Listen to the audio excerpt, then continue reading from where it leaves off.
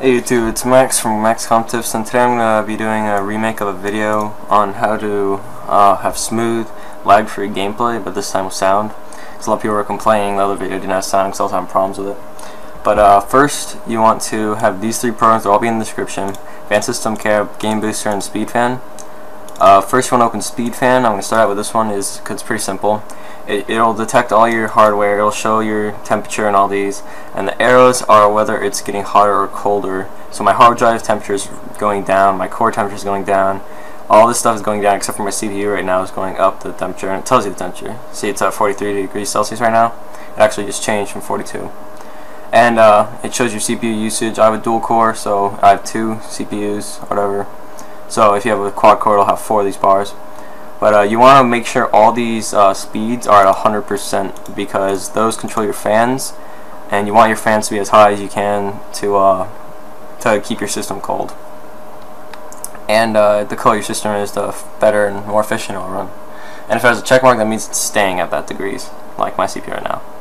Alright, so now that we're done with that, we can switch over to Advanced System Care, free. This program is fully free. You're just losing a few different things, like it has no trial. It's just a few things like extra features you don't get in the free version, but you don't need them.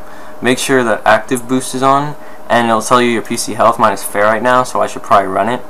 But you can go to deep or quick care and just click scan now or scan and repair, and it'll find all these problems from your computer. And also, before you start a game, you want to run turbo boost. Boost it now, make that on, and make sure again active boost is on. But I'll show you in quick care. Like, I'll view details. See, like, it'll get malware removal, registry fix, shortcut fixes, privacy sweep, and junk files. So it kind of just cleans up your computer. And the deep one goes even further into there with all these other things: disk scans, vulnerability tests, security defense, all that stuff. So this will just help your computer be faster all around. And I love this program. It's really good and useful. And Game Booster, probably the most important one here, is before you start your game, you want to click Start Boost, and it will close all these unnecessary programs and files that don't have anything to do with your performance in the game. And yeah, you want to click that. But before you want to do that, you want to go to Tools and Defrag, and find your game, like Crisis 2 right there I have, and click Defrag, and it'll defrag the game. But I already did this one, so it shouldn't have any fragments. But it rearranges some of the files so it's easier for your computer to read them, so it would run faster, your game.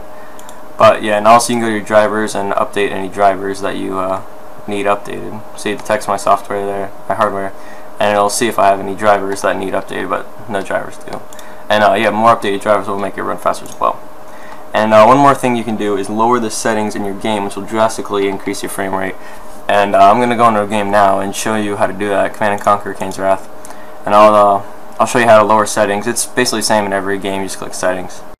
And when you're in a game like this, I just brought up Command & Conquer 3, find your options and settings menu. Every game has it. You just gotta look at it, maybe under like system settings or graphic settings, and make sure everything is turned low.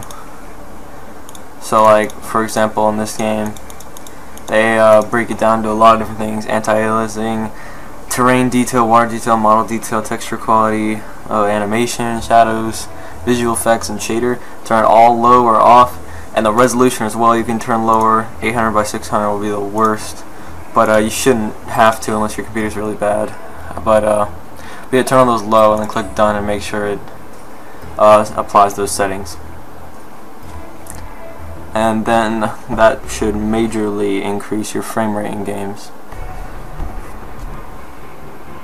And you can just play the game and you'll see an increase in frame rate.